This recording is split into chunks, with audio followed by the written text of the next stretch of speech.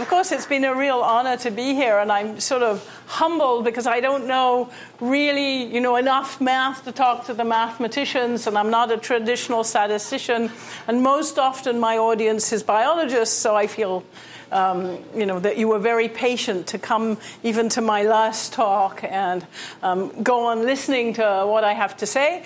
You were part of an experiment I tried for different backgrounds. This is the one, this is the last day one, which is the blackboard background, and it goes well with the blackboard. So maybe that will be okay.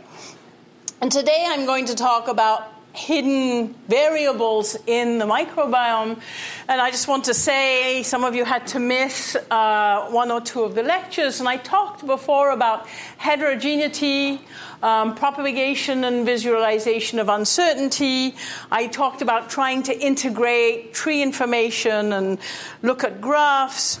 And yesterday we talked about poor data quality and using probabilities and trying to avoid what I called information linkage. And today what I'll talk about is interpretability, which is really important in statistics. So there's no point in being right if you can't communicate to your biologist. They won't publish what you tell them. So you have to have an order of correction which is just right for their level of understanding, and that's very difficult. And I've had many cases where I just did the perfect method and it never made it into the paper. And so I'll talk about some methods which I think have a chance of making it into papers. And also, the big challenge in statistics and arguments that we're all having have to do with reproducibility and replicability of our results, and we worry about that. So first of all, I'll talk about paths in thinking about heterogeneous systems. And mostly, here you have a bimodal distribution, and it's because there's a hidden variable. And a lot of what I'll talk about is trying to find those hidden variables. And yesterday I talked about mixtures, and we're going to come back to mixtures. Because in fact, if you have a trimodal distribution like this one, it's in fact that there's a hidden layer with a category, what we call a categorical variable or a factor, which you haven't measured, but which is actually causing this mixture to occur. And you have to think in layers. I'd encourage you to think in layers even more so today, because there's a very popular series of methods, especially in Canada. Deep learning is a big thing, and if you ask yourself why are deep learning methods so effective, a lot has to do with layers there too. And in some sense you have these compositions of functions, and some of those functions are sort of dummy variables, indicator variables for certain regions. And so they are trying to do a little bit the same as what we do when we do these hidden layers, but we're more sort of explicit about it. Now, we can have also an infinite mixture, and we saw the example of the gamma Poisson. And in statistics, infinite starts at n if you have a sample size n. If you have more parameters than that, then it's infinite. So I have a friend who lives not very far, and he had a newspaper article about him not so long ago, and they called him the Yoda of Silicon Valley. And one of his most well-known saying is, premature optimization is the root of all evil in coding. And I would say that premature summarization is the root of all evil in statistics. That is, if you summarize very high-dimensional complex phenomena to one zero-dimensional number, you're in for trouble, and that's what's bugging today's statistics. That is, you have the pretense of taking this really heterogeneous system and saying, oh, I have this one number that summarizes all, and that number might also be a measurement of diversity, alpha diversity, or so on. There are all kinds of numbers that statisticians like. Each area has their own, and they're all evil. So you don't want to be using just numbers, and we need to summarize in different ways. And I said in my first lecture, one of the things that we try to do very carefully is to decompose what we know from the data. So we have observed data, which is X, and then we have parameters, and we're trying to make inference about the parameters. And we're going to be in cases here where the parameters I'm interested in are vectors that sum to 1. So we have the distribution on the simplex, and we suppose that we have, say, J taxa, and I called them ASVs yesterday, and you saw why.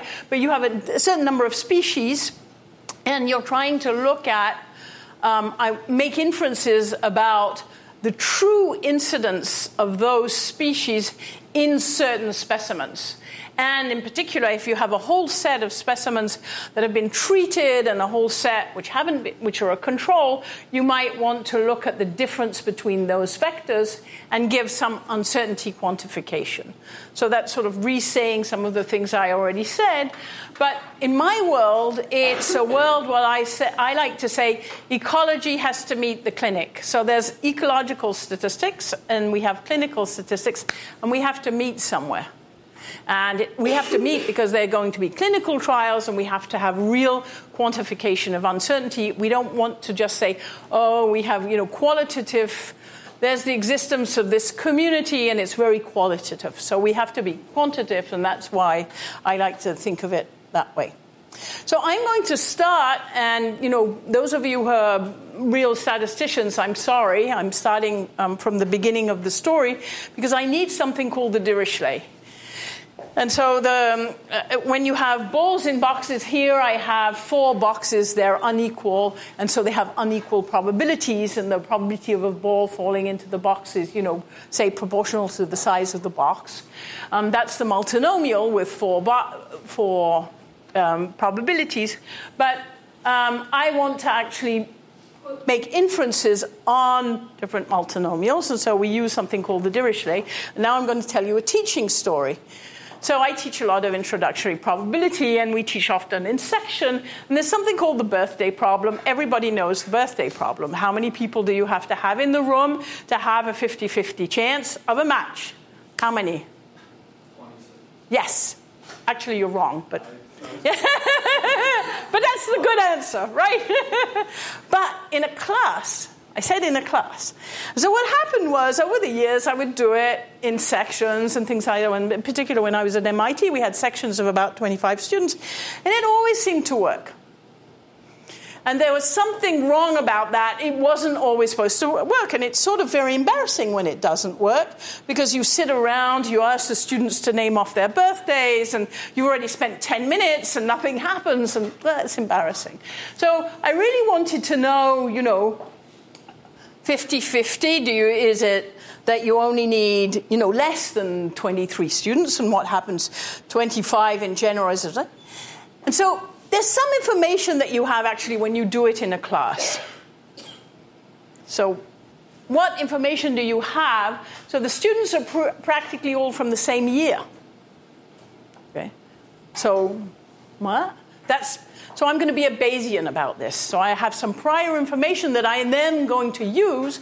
So it's not a lot of information, but it's some information. The next piece of information is this is being done in the US, and doctors don't like to work on weekends. They have lots of drugs at their disposition, and C-sections and things like that get programmed. So in fact, there are much less children born on weekends than there are on weekdays. So there's an actual ratio, and we have a lot of data on that. So already we have some prior information that we could use, and we can ask, does it make a difference? And so I wrote a paper, because, I like to write papers, and with my husband, Percy Diaconis, and we wrote this in Sankhya, and we went through really all the standard probability problems in Feller, and we just said we're being Bayesians about this. And we're going to change the original probability where you say every day of the year is equally likely, 1 out of 3 and 65. And we're going to put P1, P2, P3, 65.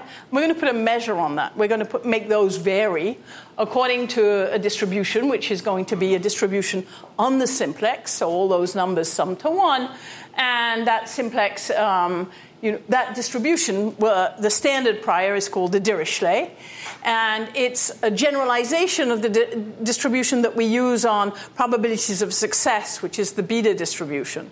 And so the Dirichlet is a good distribution, and then if you take in the Dirichlet, it has a parameter, which is a vector of length, the number of boxes, and then it's proportional to here, the probabilities here, x1 to a1 minus 1, and so on. And if you take a equals to 1, then you get the uniform prior on the whole simplex. And that's a continuous prior. That's not, probability 1 over 365. The probability 1 over 365 is a point mass where all the probabilities are equal. And so, in some sense, the Dirichlet allows you to create a continuum between those two, the complete uniform and the point mass. So that, as I said, it was a two-dimensional version of it's an n-dimensional version of the two-dimensional one, and you can interpolate between the two types. And so just to show you what you get with the different numbers, as I said, the probability is all equal. That's the standard computation, and it's 22.9, 23. And if you took a prior, which is just uniform prior, you get about 16. So you only need 16 students in the room to have a 50-50 chance. So it changes the probability somewhat, and it makes it more likely. So it makes ties more likely. And then we wanted to go a little bit further, and I'm not going to go into too many of the details, but we looked at some data, and the ratio of about 70%. If you had, if 100% was during the weekday, 70% was what you had on weekends. And if you use that, and it doesn't really matter what the weight you put on that, you get always around 16. So it's almost like the uniform. So that's a sort of little exercise in how would you use a Bayesian prior, weak part of information, in order to do a standard probability calculation. And you saw that the key to that was this distribution on the simplex, which is the Dirichlet. And that's we're going to use. So the Dirichlet has the effect that some of the p's are going to be much higher, so it'll make a probability of a match at that value much, much higher. On the other side, and I won't talk to you about it now, but it does terrible things if you're trying to make a full collection. So if you want a full collection of baseball cards, that's or coupon collector's problem. That's a well-known, you need about 2,000, but if it's all equally likely. But as the baseball or magic card vendors know, you need it more than 100,000 or 150,000 if you have very, very unequal probabilities. So in the case of this type of Dirichlet, you need a lot. And that actually served me well because I was trying to do a study of TB, and we wanted to collect 90% of the strains. And the strains were of very unequal probabilities. And that computation actually applies to real-world problems pretty well. So that's Now I'm going to come back to the multinomial, and there is a problem there. So in the multinomial, once you've decided what the probabilities are in the boxes, you're throwing your balls in, but and you decide that you're throwing 100 balls into all of your boxes. The number of balls that occur in, say, box 2 and box 4 are independent up to, 1 over n, about 1 over n. And if you have a large number of boxes, they're practically independent. And so it doesn't work for biology.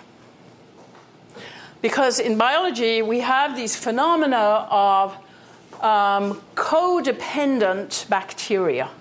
So there are some bacteria which only occur if this other bacteria occur. And then we also have it, and we saw it for the pregnancy data, if you had lactobacillus, you have a much, much lower probability of having Gardnerella.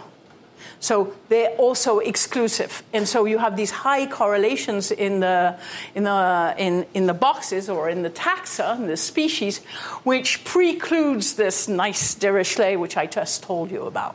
So we can't use a standard Dirichlet mixture type model in the real setting of the microbiome. So this was a huge problem. And these are the real, I talked a lot to biologists, and I wanted them, okay, are you sure this is true that you have these things? And they gave me, here's an example, here's another example. So you have some biological examples where these can't exist without each other. And so this is something to take into account when you're trying to make a real model. You have to really pay attention to the details. So we need multivariate dependencies, so the standard Dirichlet is not going to work. And we saw yesterday, and just to remind you a little bit of this, that we had these communities that we were able to define in the case of the preterm birth prediction.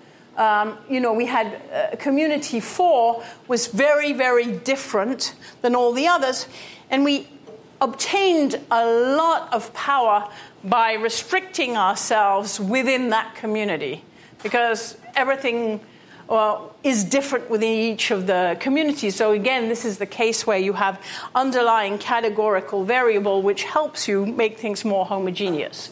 So these hidden communities, they enabled you to do this decomposition of variability where you start off by saying, well, there's this type and that type, and then within this we have these two different behaviors. And again, it's hierarchical, so you have many layers. So we had a conclusion. We were able to conclude on the existence in the Gardnerella as a biomarker. And now I want to generalize that study. Suppose you didn't have simple communities, but they were more complex. And I started thinking about this problem with one of my PhD students who now works with Joshua Bengio. His name is Chris Sankaran. And he and I really like what David Bly wrote several papers about, something called latent Dirichlet analysis. And it's used not at all for ecology. It's used for text analysis. But it's a very clever idea. And we were inspired in some sense because when we made plots like this, and I showed you how we make it, it's very unsatisfactory to actually know what's going on here. And so we don't know which species are assembling with each other and what are the dynamics. We'd like a much clearer picture. So we took the same data and we applied this latent Dirichlet to it. And I'll just show you a little bit how it works. So the idea in textual analysis is, say you scrape a whole bunch of websites or you look at some documents. So you look at the websites and you don't know, what they're about or anything. And you do a text analysis, so there's a whole bunch of words. And the words can be connected in some sense to terms, a little bit more general, so they're variants on the same term. And then these terms will indicate by their frequencies which are the most likely topics that this page is about. And the big difference in this analysis to, say, clustering is one page can have several topics. So you might have a lot of legal terminology and a lot of sports terminology, and that page might be about contracts in sports or something. So you have a combination of topics. So we made the parallel where you have, instead of a corpus of text, you have a whole human body or the whole environment. Instead of words, you have the reads. Instead of topics, we're going to have different communities which assemble together in certain ways. And the terms are the species, the taxa themselves. And the document, which is the main element that we analyze, is the specimen. We call that the sample. We don't mean a sample in a statistical term. It's the sample from a biological viewpoint. So we make this parallel, and this enables us to analyze the data with that type of model. So here's a Pride and Prejudice. So you have the book, and that's like a little bit like the subject. And then you have an index, so you have a page. For us, we had time for the longitudinal data. And then you have the frequencies. Now, of course, we have many more zeros and some rather large numbers, but it doesn't matter. The model, it still works very well. Why does it work so well? What's the catch? Where does it come in? It turns out that when you make a sentence, you have many choices of words to say the same thing. There's a lot of synonymous. And one of the things that's really hard in the microbiome is in some you have the same types of communities, but you actually don't have the same taxa that are fulfilling the same role. So you might have a choice of several different synonymous taxa which are fulfilling the same role. And that is very hard to get at in a standard way. And this works beautifully because in language it's exactly the same thing. And so as long as you have enough data, so lots of reads, you can see that, the co-assembly of certain taxa, and if there are these two, a lot of the time, they could be replaced by these two or these three, and you see these situations where you have this assembly. So it's quite a nice framework. And then it turns out that this is actually very similar, practically the same, to the mixed membership model across topics that was done by Peter Donnelly and Jonathan Pritchard and Matthew Stevens in their structure type decomposition. Now, it's a case that, I was using latent Dirichlet, and I know all about structure, and I'd never made the parallel, and I gave a talk, and Peter Donnelly was there, and he said, that's the same as, oh, yes, sorry, I didn't realize. But, and then, of course, we set it up as a Bayesian method, so we can look at the posterior distributions and the confidence regions or confidence intervals. But the main idea there is the observed microbiomes becomes mixtures of community types, and you can see in the dynamics of that, it's sort of, you can see the community types move over. You can see them change, and you can see the different topics. So this is the model. So the X is always the data for me. And then here we're actually going to have two Dirichlet, so it's a dual. We have this duality in some sense between, there's randomness in the two levels. There's randomness on the topics and there's randomness on the specimens. And so we like to think of this somewhat as being hierarchical. And I have this image of Bayesian statistics for me is turtles all the way down. It just depends on where you start. That is, you have the data and you're going to have a generating process which has parameters, and those parameters can be considered to be random, so they can have distributions with parameters who have more parameters. And so it's just up to you where you decide to stop, but you could go on. And everything is random in Bayesian statistics. So we think of it as a generative model. I think that's the simplest way.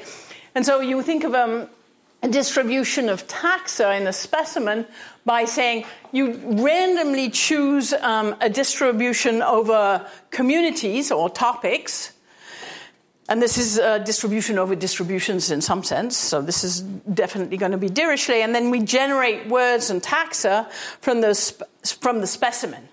So for that particular specimen, and again, we randomly choose a community type from our distribution of topics, and then we choose that community type has a distribution of words or taxa, which is associated to it, and then you generate from that one. So it's a sort of two-level generative model. And as I said, it is dual because we're doing it both in samples, and there's a hidden layer here for the taxa for beta. And then the document or the specimen, and then the communities, you have to decide. That's a number that you might change. That is, It might be that you think that 10 communities is enough, and then you turn up, but you find that that's not necessary. It's a little bit like the clustering parameter. You usually take a little bit more, and then you see some of them are empty most of the time. Doesn't fill in. You take less. And so this is the model itself, and so we have a mixed membership model, and then you have these different community types who have different distributions over taxa, and then we have a distribution of those, and then the observations that come out are a mixture of those. And so for each of the observations, they come from one topic or the other, and that assembles in some sense. And this is the representation of the antibiotic perturbation experiment. And so just to tell you, we put the data into latent Dirichlet without telling the program about the time. So every sample was its own sample, and the different trends within these became different topics. And the dependency is something that was inherent in the data. So you see before the antibiotic, this is the first course of antibiotics.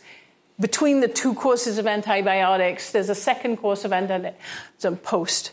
And so we're looking at topics or communities who behave in different ways.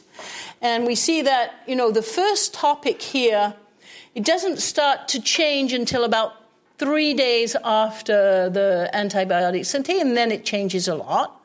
And then it takes quite a bit to get back to where it was. And then this time it goes down, but it goes up much quicker. Okay, so this is a case of resilience. And so that's a first sort of behavior of a community of bacteria doing that way. And I'll show you in a minute which ones were involved. And here, these ones were sort of the lower, they weren't so prevalent, and they go down very quickly, but they have a very different behavior at the second time course. They go up during the second, just after the second time course. And then, a third topic. And so we have a certain number of topics, and they have weights or frequencies as to how prevalent they were, and they've been ordered by the most important, the second most important. And then we can look within the topic at the different species and their abundances. And here they haven't been ordered by time. They've been ordered along the phylogenetic tree. So we made a phylogenetic tree, and we have the different families. Here you have ruminococci, and they're all on the right here. And then, small families here. And this is the largest number, and the Bacteroidetes are just up here. And so you can see within the topics, and much easier for the biologist to interpret this than just looking at the ordination plot. And then we also made a couple of typical time course. You show the time course of how individual bacteria from within each of the topics are behaving, so you can understand. So here, of course, this is the topic where you had this drop just after the antibiotics, and you see they're representative from almost all the families in that. And so almost all the families are affected. And then in the third topic, for instance, they're much less which are affected. You have much more of the ruminococcus in the topic too. Yeah? So I'm just curious, and asking sort of in parallel to the structure, do you have to specify the number of topics here? Yeah, well, it's what I said. We give a slightly bigger number and then just scale it down. It's like clustering and things like that. Yeah. And I'm sorry I don't do it in the language of for me, it was all in the language of text analysis. And the parallel was because of the spelling in Dada 2. Because I said, that's like words. And then we got carried away. And we say, this is just like words. And this is, we got, yeah. So I guess there's a question. Do you group them into topics using all the data or only using the pre-treatment data? No, we used all the data, all the samples, right.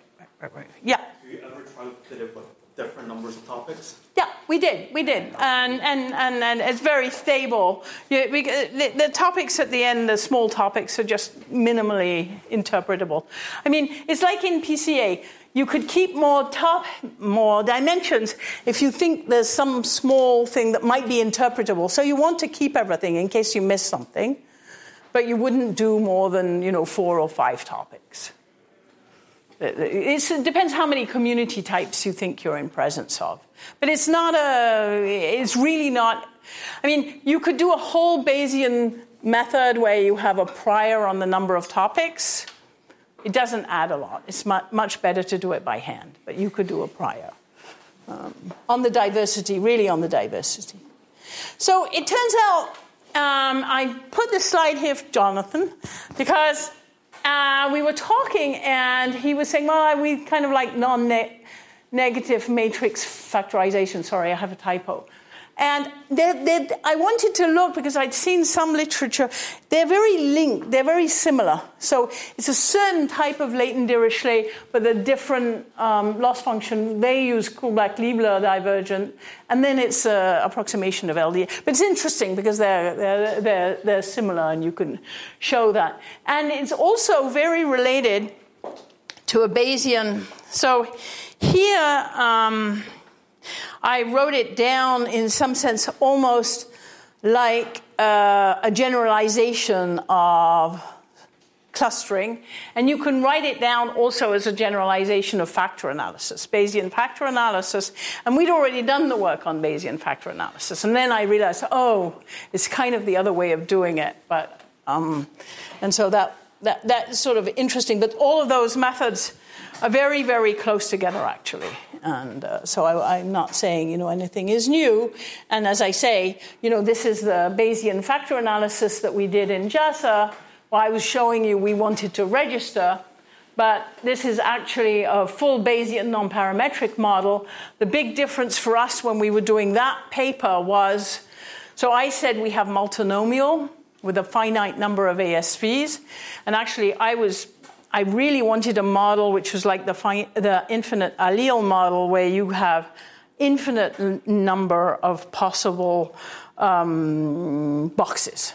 And so in that case, you need to use a Gaussian process representation, because in real situations in the microbiome, you have this evolutionary phenomena where actually your bacteria are not staying the same. So you have new ones which are being created. So you can't say going in, I know I have 1,500, and that's all, because you want the potential of having more. So we wanted an infinite dimensional model, and that's where that's what it does. But in some sense, the topics here we have very, very similar topic type construction. And with correlations between using cosine, and we use a kernel to build from this Gaussian process type model, and then we have these inner products, and it gives something which is quite similar. And I'm not going to do the details but again. The plot that you get is very nice, because if you look in here, you have some which are quite unknown among the projections. And that, if you go in, you find those are the ones that had very low sequencing depth. So that makes a lot of sense biologically. So it's pleasing to have a system, a way of doing that in the projection. Now I want to talk to you about the problem of reproducibility, and p-values, and statisticians are beating their hearts out because we think that we're going to be made redundant by this fact that no journals are going to be accepting p-values anymore. And so what are we going to do for a living? And I'm going to talk about a paper which appeared in Nature, which I was very interested in, which is called the enterotype paper. And it was actually a paper about clustering in some sense, because it said that in the human gut, if you look at the bacteria, they can be clustered. These are samples from different people, and you have the Japanese here, but you also have Japanese in the other groups. You have some French, Italian. German, Spanish. You have some Spanish and Japanese up there, so it's not geographical. But the paper, the media picked up this paper and said, your gut is like your blood, you belong to a type. And I just, this is absolute rubbish. So what we did was, then we try, and I'm going to see if I can do this. I'm going to show you what we did. We got the data, and then we did some forensics on what was going on and how did they analyze the data. So how did they make this plot? And so we started by looking, and the first thing that happens is if there were species that were missing their annotation, they were given the number -1, and then everything else was made to sum to 1. Including the -1, so sometimes the -1 was 0.4, and sometimes it was 0.53, and something so. So the 1 is not, it contains, anyway. Okay, I see people are nodding, so you see that's a problem. Then they dropped actually 9 observations out of 41, for which they didn't, they were dropped out of the data set. And then they did ordination. So I did some ordinations with the missing data just to see, what was going on, whether I could figure out why. First of all, they used a very funny distance. So I said, find the right distance and you find the right result. Well, they used a distance, the Jensen-Shannon distance is very well known for being very polarizing. So if you want to make the data look very clustered, in the old days you used Jensen-Shannon, nowadays you use something called t-SNE, but it does the same thing. It separates everything out so they look very nice and clustered. And this is non-metric, multidimensional scaling. This is correspondence analysis. This is Bray-Curtis. There's actually a difficulty here as you want to know which distance should I choose. So you can loop in R through all the distances and see if you see any structure. And you could also use a different clustering variable, which in this case is technology, which definitely shows us 3 clear clusters, which probably is the history of where the clusters came from to start with. And then you have optimal number of clusters, and there's a Kalinski-Harabas is a standard one, and here it says 4. If you use a gap statistic, it probably says 2. Then I tried doing the actual ordination that they have in the paper, and I couldn't get exactly the same picture. I have slightly more variance. I have the switch between the left and the right, which I said eigenvectors are, not invariant against left and right, and that didn't bother me. But here, my group 1, which is this one, is sort of fatter, and my group 2 and 3 is fatter. Then I wondered what they did. But in fact, what they did was they clustered the data. They gave the clusters label 1, 2, and 3, and then they did a linear discriminant analysis and plotted that. This is a Nature paper. And so I always do this example, telling my students, you're not allowed to do this. You're not allowed to do, data mining and then doing on the same data, a supervised method, but that's what they did. So I made it look pretty good, nice and clustered. But as I say, I would say it's a horseshoe. You look at that data, and actually when we have much, much denser plots, we get a horseshoe. Now, why did I show you that? That's sort of forensic, and we have all the code up, and you can look at it. But what I was interested really is the following problem. Summary of the choices that were made during that study. First of all, you have to choose the data transformation. Here they took proportions, so they took out some of the rare taxa, but I like regularized log or arcsine hyperbolic, but you could do subsampling, rarefying, or you could take proportions, or you could take the original data. You could take a subset, so they dropped 9, but you could have dropped 1 or 2 or 3 or so. You filter out certain taxa, you choose a distance. I showed you, you have 40 choices in vegan. You choose an ordination method, so either PCOA, or a non-metric one, or there are other ordination methods. You choose a clustering method, you choose a number of clusters, you choose it. So when you've done that, it's nice combinatorics, you get 204 million. And I promise you, post-selective inference won't help. You can, and this is why, as a statistician, over the years, when I started my job at Stanford, I wanted to please everybody. I could always get a significant p-value. I'm very good at it. Because you have a lot of choices involved, and as soon as you've got a lot of choices, you can sort of say, I don't like those 2 points, and, this is sort of, well, this metric does a better job at what you want to see, and so on. So it's all crazy. The only thing that you can do, which is valid, and this is what we do systematically, is you publish your analysis. And then somebody can go in with your code, if you clean it up, and they can make a change. I'll change my choice of distance. I'll change, my threshold. And if the results are pretty robust to the changes, then it's there. So it's a robustness question. How sensitive are you to having found that little sweet spot? And it's the only way to do it. That is, as statisticians, it's our responsibility to do what the mathematicians have been doing all along, show your work. You have a proof, you write it out.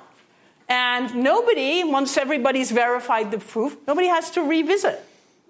It's, it's reproducible, and it can serve for later on.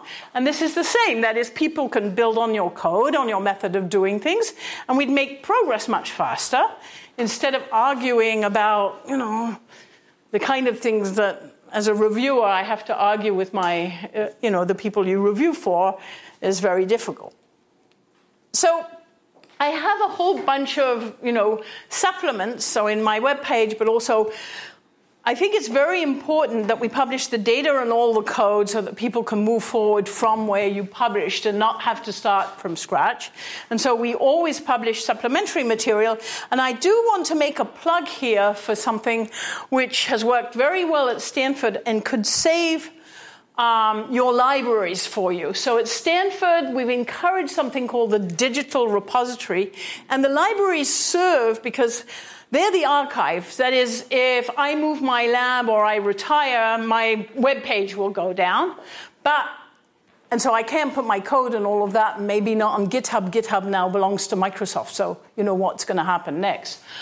So you want somewhere absolutely permanent, so something called a permanent URL is something that the library promises and certifies will be permanent. So we have a permanent archive of your data. And then we get into the nitty-gritty of if you want to have the version that runs as it ran for me, so it was you probably need to use something like Docker or Binder or some tools that make it so that you don't also have to have the old version of the software from 2 years ago when you wrote the program. So that's something. But it's not perfect. But it's much better. People should stop saying, I can't do it because we don't have the perfect system. Okay? And I love this expression of I.J. Good, who always used to say, I don't want it perfect, I want it Thursday. And, it's just like, let's do what we can, show good faith, be transparent, and then move on. And not say, we can't do it because it's not perfect. And so here are some of the resources that we've developed. So I talked a lot about heterogeneous data, and PhyloSeq is my, one of the earlier programs, and Data 2 is the one that allows you to see all the different error. It's an interactive program that lets you denoise the data but also see the error. And I believe in interacting with the data. I don't believe in batch, so you should be looking at things.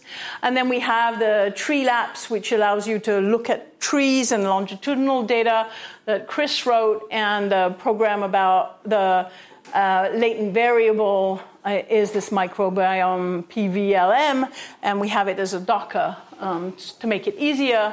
And we have adaptive GCPA, which allows you to modulate a tree, and Bootstrap bootlong. So I talked about those things, and I wanted to put them on a slide so that you'd have at least the information. And as I said, the book I wrote is online freely. And I just want to finish off with a few things that I think that I wanted to say distances are useful, and I cut it off. But you need the right one. We use probabilities and percolate uncertainty. We solve the problem of heterogeneity with multi-component objects, and we can incorporate trees and graphs. We know how to do interpretation with this latent variable or hierarchical type models, which I think are very useful. And then reproducible, just be transparent. And if somebody says, it's actually very liberating. All the postdocs I work with are always very worried about, how do I do it right? Well, you have a lot of choices, and many of them are completely reasonable in statistics. You have many choices. If you document them and you say what you did, you're honest about it, it's okay. You don't have to have the one value, it doesn't have to be that there's only one possible analysis. And when I was in France, we used to have this competition between the French and the English. We had a data set, and we would get together and we would analyze it in two completely different ways. And, we often came to very similar conclusions. There are different ways of analyzing the data, but if you're transparent about it, people can then say, oh, I see, that makes sense. She did this kind of centering and that kind of normalization, or maybe I should try that. And it's also, you can say, okay, I don't have to oscillate between, should I do this or this? Well, try both. You put the code for both. Okay, so there's current, the open problems and current work that we have is a lot of models and hierarchical models. We tend to make them richer and richer, and then we're running MCMC and various STAN and things like that. And I think a big problem is what we call non-identifiability, where if you change something at several layers, you have several knobs, you could get actually the same thing. And there's not very much theoretical work on that, and that's something that we do worry about. And also nonlinearity, and so I told you we had this mixture between additive and multiplicative data. We try to make it so that we back to the world of GLMs or linear models and things like that, but I have to be honest, that doesn't always work out that way, but doing it hierarchically and breaking it into pieces can help, but there actually still quite a lot of work to be done. So I benefit from a huge number of tools and things that have been developed by, in particular, Rob Gentleman and Hadley Wickham. JJ Allaire runs our studio. I can't understand his business model because he gives everything away and has a whole team of people working on our studio, but it is great. I'm very thankful. And my co-author, Wolfgang Huber, on the book. And Joey McMurdy does PhyloSeq on the weekend. And Ben Callahan just started a postdoc as an assistant professor in North Carolina State and continues to work with the group. And I'm thankful to all my collaborators and mainly David Relman, with whom I've done most of the microbiome work I presented, and most of my group members. So thank you for having me.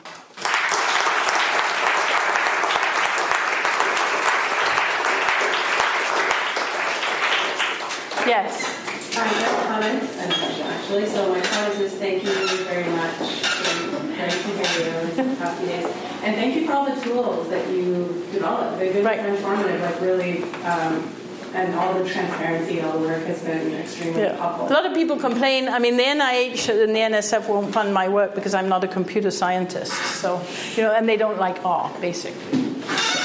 But still, the statisticians think that we know how to make. LaTeX was made by Don Knuth for mathematicians. It was written in a math way. And the philosophy behind R is a little bit like that. That is, it's made for. We want to make it easy for ourselves, and maybe we break all the rules. And but we seem to be able to. Maybe we have to rewrite everything in Julia. You told me I have to do everything. Yeah. So, and this will be a nice question because I don't really understand exactly what Dirichlet is doing. So the graph where you had all the antibiotic treatment with the 4 or 5 types on. So maybe it already does this, or maybe the question is it possible to handle the dependency of the data on each other? So if one bacteria is going up, then by definition others are going down. And yes. In a biological way, in a data way. So I'm curious. Yeah. But so we separate that. And it takes into account the document size. So the documents are all very different sizes. And I think it's helpful to think of it in terms of documents because you can sort of see what's happening. You look at different books, and there are different themes in the book. But along the chapters, the themes might change in a sort of continuous way, and you might be moving from one theme in the book to another theme. And it's a little bit what happens in the longitudinal analysis. So I showed you the vanilla latent Dirichlet, and there's been wonderful progress by David Bly and other people doing more sophisticated Dirichlet. So the vanilla Dirichlet makes topics which are independent. So every sample can have several components. So it's not, the samples are no longer classified either I belong to this topic or that topic, but I could be 25% of that topic and 75%. But the topics themselves are considered to be independent. There's a more sophisticated method where you say, if I see this topic, I'm much more likely to see this other topic. Mm-hmm. So that I didn't talk about because it's more complicated, but there's definitely, once you get a foot into the topic analysis latent Dirichlet, you realize, oh, there's somebody who did this really clever thing which applies. I just think it's a useful way of thinking about it, simplifying. And one of the main reasons is because we have this problem where very different bacteria fulfill the same role. And it even goes to the metagenomics where you have the bacteria, you don't really care about the bacteria, it's the genes that are coming in and they're fulfilling different roles. Same.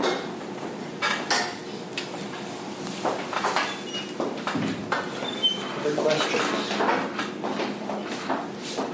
I left you too much time for questions. I thought I would be... Go ahead. It's a bit silly, and I can point it out just by looking at the documentation of the package, but did the latent Dirichlet models allow for hierarchical modeling, like random effects and stuff like that? Well, then you have to do something to try to explain or interpret the topics. So in the topics, there are assemblies, probability distributions of bacteria, and you can ask,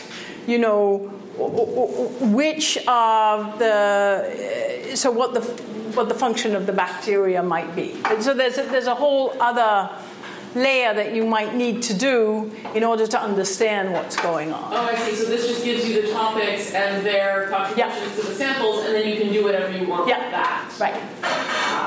Yeah. Just to follow up, but aren't you entering danger zone if you try to overinterpret topics?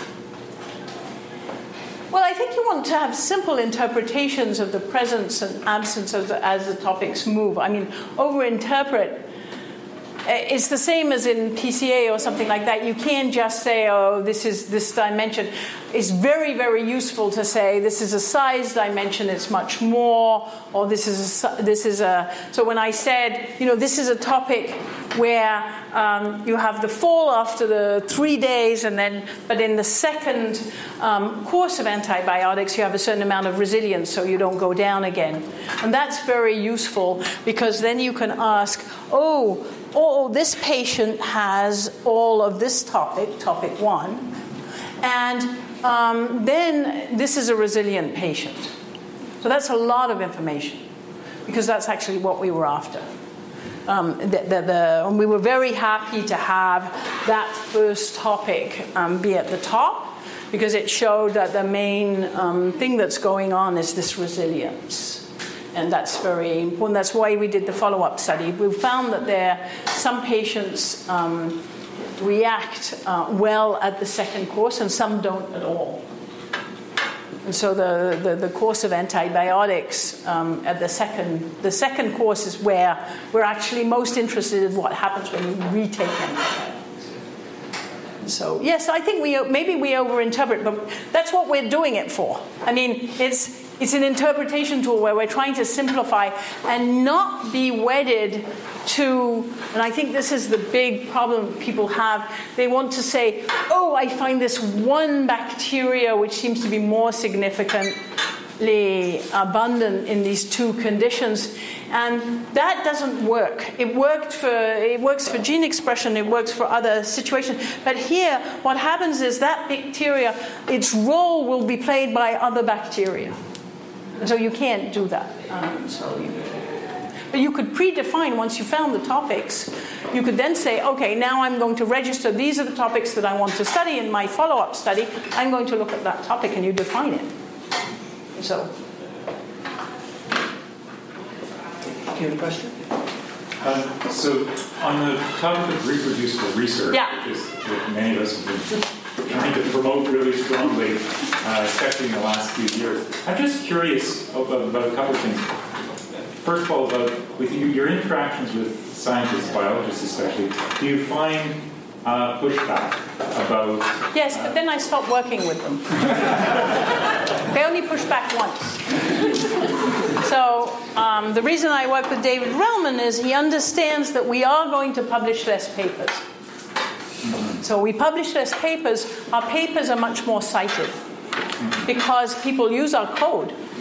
And they say, oh, I like this plot, and so we have, it's different. It's a question of, do you want to have, 50 papers, and which in the microbiome world is, that's what people are doing, 50 papers a year, or do you want to have only 5 or 6, and then, a complete analysis? So we did the oral microbiome, and it was 5 years.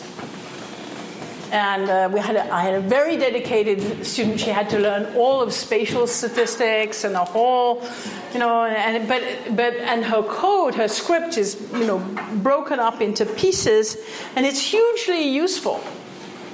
It's a script of what you should do and how you could use it. And she found a job straight away. She's working at the NIH because that's what people want to be doing now. And maybe it wasn't so bad that she only had 2 papers. But she had this thing which people felt as if that's where we should go. And I understand the pressure to publish and the number of papers seems to be very important. But I learned this from the mathematicians. The mathematicians, you don't have to have, if you look at Richard Taylor, how many papers he has, he doesn't have a lot of papers. But, each paper is a year or two's work, and then it's very thorough and everything, and then people don't have to re-derive everything. So it's a little bit more, at least let's move more towards the mathematicians who show their work. Sorry, so another aspect of it that I try to promote that I imagine you do too is that it's also easier to reproduce your own work if you go to the... Oh yeah, so your favorite collaborator is you 6 months ago, right? Yeah. Right. But so I wonder though whether it's become very popular now. 10 years, 15 years ago, all of us may have been trying to do our best, but the standard of reproducibility wasn't there. Do you find yourself going back and creating R packages related to older ideas? Well, we're extending them, or often you give it to a student as a project. I really like this. We'd like to revisit it with all the new things that we know, and we do that and things like that. It's certainly the case. But it's a way, the reason I teach biologists so intently is I want to be able to collaborate with people who can understand the code I send back and forth. So we collaborate in terms of our code, and then as we're going along, we're sort of preparing the supplementary material. And it's very easy, for instance, not to feel worried about a choice, because in the supplementary material you show, here are the 10 different other choices. And here's all the code and what you would have gotten. So, or people sometimes call this the multiverse, and I call it, the branching paths, all the different things you could have done. But, yes. So, sort of following with David's idea and yours, and so, like Ben, I serve as editor at a biologically oriented journal for fairly quantitative people. Right. But often, when you're interacting with biologists, they're doing the analysis themselves. They don't have either they have no opportunity to work with statisticians, or choose not to, or whatever. Yeah. And I feel even in my relatively short lifetime as a faculty, we've only just actually gotten more moderate buy-in on the data side of things, getting them to actually say yes, you should take your data. Yeah.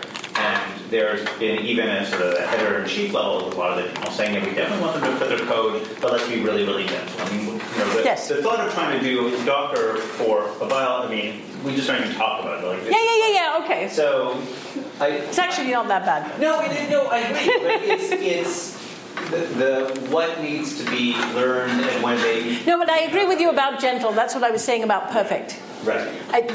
I never, it's not perfect. If it's some effort, it's like when you go to a foreign country and you make a fool of yourself by pretending that you're going to try and speak the language, you don't speak it all. You're making a small effort in the right direction. It's completely different than saying, oh, I'm not giving you my data and I can't, But it's much worse. I mean, there are many places where they still say, and, the code and the data can be obtained from the author by email.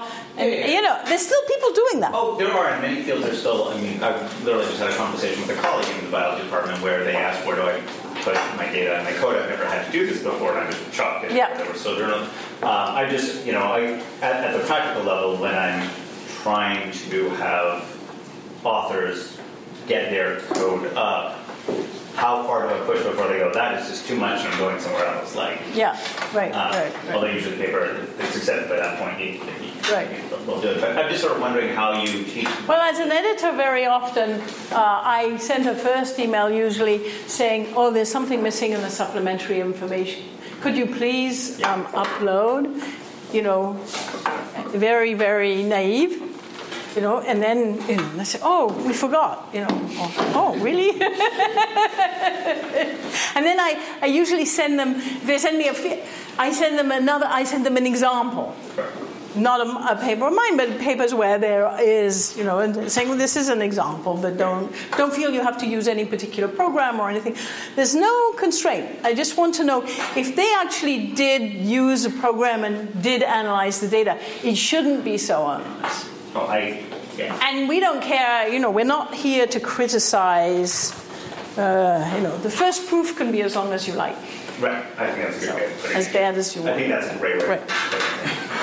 So just to follow up on that, we're doing a review now on methods of calibrating the disease transmission models, and people often don't know what they did, right? And so you're saying, well... They can't remember. Right, they went through several steps, and some of them are by hand. And I think a big advantage of reproducible research is, the whole peer review science thing. That the first step of telling others what you did is you're supposed to know what you did, and that hasn't always been the same. Yeah, no, I answer, but we're trying to move in the right. But the reason it's like that is that there was this slew of papers, in particular about microarrays, but then also about other things where people realize, well, it was published, but nobody can reproduce this. This actually doesn't turn out to be true, and we're trying to develop. And then people are saying, well, how could that be? And so. And everybody's blaming the p-values, but it's not only the p-values. It's a much bigger picture about transparency and also not having an environment which is so biologists, compared to the mathematicians, they're horrible. How rude and they're competitive. That's why you like being a mathematician, right? No, but you know what I mean. When I started in biology, there were things that people would do. Never in the statistics or math community would they think of doing that. And it's very shocking when you start. You think, how do you... So the mathematicians have a lot to teach. And maybe it just has to do with community. That is, it's much more supportive and much less competitive. Maybe also because, there's not the number of people who are going to read a nice math paper is quite small, so what's in play is not maybe so important. I don't know, but there is something to be learned.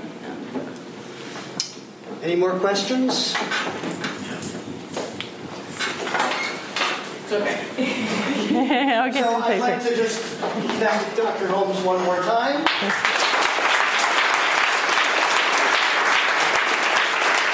Thank you. Had a good time. Thank you.